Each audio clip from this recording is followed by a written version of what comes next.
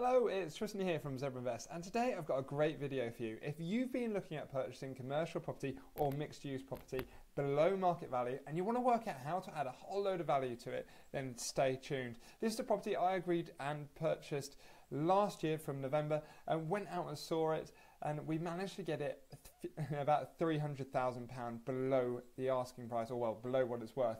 And what I'm going to do is run through in this video how I found it, spotting a motivated seller, making two different offers. And the reason I made two different offers was that way we might be able to get them down on one. How we then got vendor finance, what the market value, the open market value of that property would be, how I then used open market value lending to then put a lot less cash into the deal, and how the purchase went through. So what I'm going to do is I'm going to jump in and I'm going to show you this property. You can have a look at it yourself, see what you think of it and whether it would have been a property for you. So here we go. This is a property just over in Chedgrave. This is in a slightly bit further out of Norwich and Norfolk for me than usual, but it's a beautiful property, and it would have been a beautiful property with a whole load of shops and flats in it. So you can jump in and take a look at this place, but as you go through it, you will see it had a total of 8 shops. One of them here you can see was knocked together, so that's 2 in 1, and then there was 4 flats, as well as 13 garages. This property you can see here had been hanging around on the market for quite some time. Usually property data just opens on the side and will let you know how long it had on, but it had already been on the market for sale for over a year. They tried splitting it, selling it as individual different flats. But what I'd done was I'd actually gone into property data and used the search, and you can search by how big a property is, how large a property is on the pound per square foot compared to the average of the area. And this was coming in at about £100 a square foot, whereas the area was about £350 to £400 a square foot. So looking at it straight off the bat, I was like, well, this has got to be a discounted deal. The other bit I did was I jumped on Rightmove and I was looking at comparables. So what you can do, and I'll quickly show how you can do this yourself, is if you are looking for properties in an area, you can go and find commercial property just by using Rightmove and using the commercial section on the top right hand side here. And then once you jump into it, it works exactly the same as Rightmove usually would. You put in any sector, and then what you're going to do, and then you just simply put in the area that you're looking in. So I had to just put in Norwich, Norfolk, and then I then put in a surrounding area of say 15 miles, so you can see everything that's coming up around you. And then I then kind of looked through to see what opportunities were around in my area. One of the best bits and simplest things that is not coming up here, and I just went through and then found those properties in the area and looked through it and found the one that I was interested in. So what I then did was once I got that property, we then took a look at it and we thought, well, how can we add value to this property? Well, one of the bits is you need to realise what the property is and how it's getting its end value. So with commercial properties, you can see here it's currently achieving £51,000, £324 a year with potential for growth. And this is where it's important you know this. So commercial properties are valued based on their income. So if that income is low, as it is in this case, then it's not going to get a really high end value. But if you can look at it and you think, well, we could add value to that property, we can asset manage is the way they call it in the commercial world, and we can improve the income of that property, then we're then going to be able to lift the end value of the property. So what we looked at doing was improving the rent on the shops. So the shop rents across all of them ranged anything from about £267 a month up to a total of £550 a month. And this is what got me thinking, well, if they are achieving £550 a month on some of the shops, but not on all of them, then I'm surely all the rest of them can pay about the same rate. So what we then went about, and we agreed with the seller, is that we'd actually approach all of the leaseholders in the building and put them onto new leases as a lease is renewed, and put them onto 5-year leases. And this is very important. If you put them onto 5-year leases, lenders really like to see this, with upward only rent reviews specified at 2 years. So in doing this, we've managed to improve all of those base rents quite significantly. The next thing you could do as well was with the flats. All the flats that are in the properties, they're all currently, apart from one, was occupied. One of them was rented to one of the people who runs a shop downstairs, so we haven't been able to improve that rent that much, but we do want to improve the standard of the living there to be able to increase the end value of that property.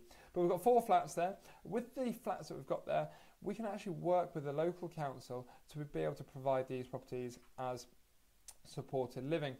There's a lady in our area called Maria. Maria is fantastic, and Maria has got great contacts with supported living operators in the area, and she's actually been able to put us in place to be able to get 3 sets of contracts in future to be able to rent and lease each of the flats upstairs.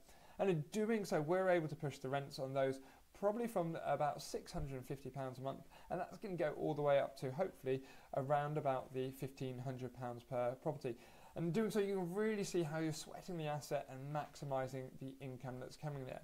And again, with all of the garages out the back of it, the rents on them ranged from about £22 a month to probably about £55 a month, when the average across Norfolk is sitting at probably about £80 to £150 a month. So what we then did is, as all of these garages, a lot of them were out of contract, we approached them and said, look, we realise you're storing your stuff here. Would you like to store here, keep storing it here, and keep using it? The new rents on these are now going to be £80 a month. And what they're going to do is at the end of the first year, and we've got 1 year new garage agreements in each of them, those will automatically increase by 5% every year. So there's definitely an uplift where the previous owners haven't managed to put those uplifts in. And in doing so, we've really managed to improve and increase the rents. And you can see just by comparing all the figures there, it really pushes it up. So we managed to look at this property and realise that it's got a motivated seller just by the fact the amount of time that it was on the market. And at the time it was on the market, each of the flats had been listed separately. So you could really see that they were struggling to sell all of these units. And what we then did was looked and think about making 2 different offers. So when you look at making an offer on a property, you can do this in many different ways. Everyone's got a different idea. But one of the ones that I try to do is usually put an offer forward that is a standard, straightforward offer, and it's usually the cheeky offer. But you could also put an offer forward through that is going to be roughly what they want. So what we did was we put an offer forward, and you can see the property was there for £800,000. It had originally been listed at 1.6 million. But we went in and said, well, look, how about we offer you £700,000?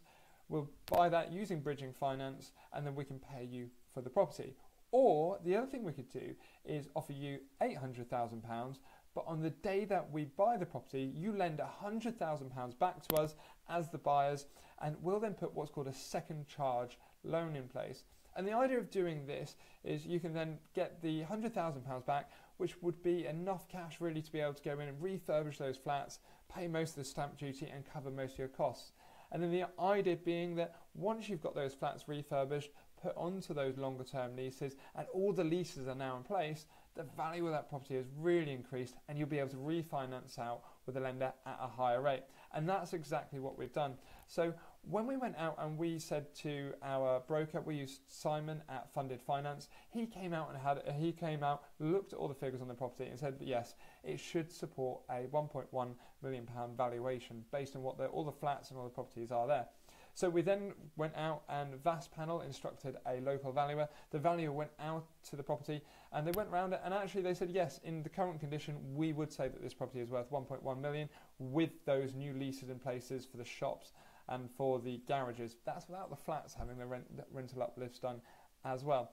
And he turned around and said, well, actually, at the end of it, if you were to split the whole block into separate flats, separate shops, separate garages, and sell them all separately, it's actually worth about 1.35 million. So you can see here at £800,000, it really is a bargain. It's just trying to make sure you can structure the deal and add that value on the way in. And working with the valuer to tell them exactly what we want to do, how we want to lift it, it was the easiest way to do this. So hopefully this has given you a little bit of inspiration. There's plenty of property deals out there exactly like this that you can then head out and go and find yourself. If you like this video, please hit the like button and subscribe to my channel. And if you've got any comments, please just drop them in the below.